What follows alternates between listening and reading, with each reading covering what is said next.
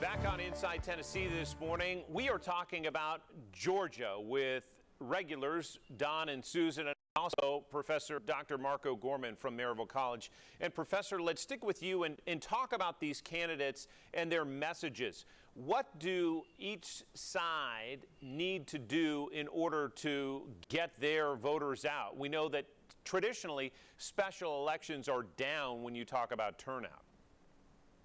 That's right. Special elections usually you just don't get as much interest. The fact that this one will be occurring just at an odd timing, just after New Year's in 21, those are all both factors that should depress turnout. However, given what's about to happen, both sides are going to do all they can to make sure that they are increasing the passion to bring their base out. Whether it's Republicans saying they need to be concerned about Kamala Harris and Joe Biden's new presidency, whether it's Democrats saying that they have a chance to take the Senate back by winning both elections, they need to get the base out and make it both sides feel like their voters are voting again in something as special as a regular general election like we had in November.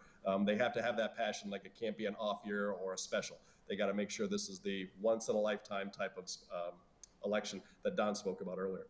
Susan, if you're in charge of the Republican campaign in Georgia, what's your message? How do you get Republican voters to turn out in this when you hinted at it at the start of our discussion? Yeah, I don't think it's going to be difficult to get the Republicans out because they totally understand what's at stake here. I'm going to say 30 to 40 texts a day from Mitch McConnell, from Tim Scott, from you name it, wanting me to contribute to either Kelly Loeffler or to David Perdue. And it's going on it's the only focus on the Republican Party nationally. And you've got all the other senators that are coming down there. The Republican senators are coming in to support those two. McConnell's been down there. You're not going to have to worry about the Republicans being focused on this election. I think it'll be a huge turnout. And I think the Democrats are going to have a huge turnout as well. This race matters. You know, we often say it matters who governs. Well, in this case, it really does matter who governs. Two races will make that decision. It's either going to be the Republican Party being able to stop some of the legislation they don't like that Biden proposes, or it's going to be the Democrats running it through. So it is a critical race. And Don, to you, what messaging do you think will resonate with Democrats in the state of Georgia leading up to this January 5th election? Well, I think there's several. There's so many dynamics going on in this race. One, Loeffler and Perdue are still tied very tightly to Donald Trump. And even as we sit here today with Trump claiming he's won this race, it's beginning to look more and more ridiculous and those hanging on. So I think the Democrats are going to focus on sort of those issues. Also, the Democrats have two incredibly dynamic candidates. Jon Ossoff, young in his 30s, investigative journalist, previous stint as an aide in Congress, the Reverend Warnock at maybe the most famous church in America where Martin Luther King used to preach, dynamic. They're going to energize their base. You know, there are little things like from the presidential election until January 5th, 200,000 new voters will turn 18. And Stacey Abrams, do not discount what she is able to do at bringing new people in. You look at the growth in the metro areas, particularly Atlanta. It's grown with transplants. It's grown with energizing people of color and their votes. Those counties outside of Atlanta have become more diverse, more educated, more populated. They're now going blue. You've got to get those people out.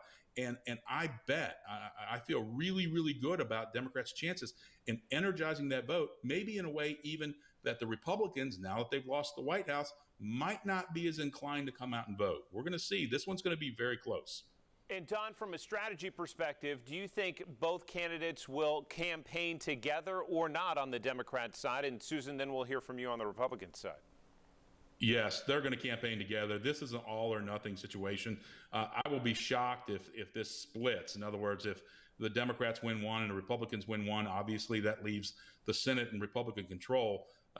They're going to go everywhere together. It's kind of interesting because Perdue and Loeffler didn't seem to pay much attention to each other and really didn't seem to like each other very much prior to this, but now they are at the hip and they're campaigning everywhere together.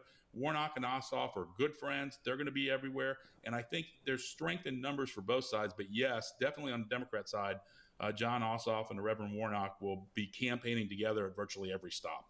How about from the Republicans, Susan? I think you'll see some of that, but probably not quite as much as you will see on the Democrat side. Since Senator Perdue is an incumbent, and that makes it a little bit, I mean, she is as well, but she was an appointed incumbent. And so that makes it a little bit different. And I don't think they're particularly close, but they are, I mean, we Republicans can still control the Senate with one of those folks getting elected, unlike the Democrats. So I think you will see a different message.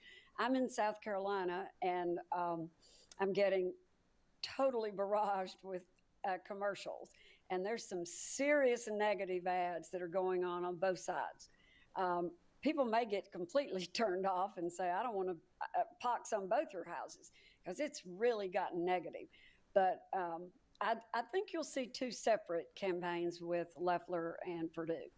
Before we go to break, Professor, your quick take, just big picture. When have we seen a race like this that has had so much at stake for the U.S. Senate? When's the last time that's happened? I'd be hard-pressed to find it. I'm trying to roll back inside history where you have that tiebreaker race. I can't recall one ever, and especially to have two occurring. That's what's kind of the oddity about this, which makes it doubly interesting. You have the special election with regard to Loeffler and Warnock. At the same time, you're having the traditional one between Perdue and Ossoff. That's what I think makes it doubly special, the fact that literally, whoever wins each one, I can't recall. It's not been in my lifetime that I can recall, and I think that's been pretty long. All right, well, we're going to come back and talk money right after this, spending like we've never seen. Susan hinting at that. We're back right after this.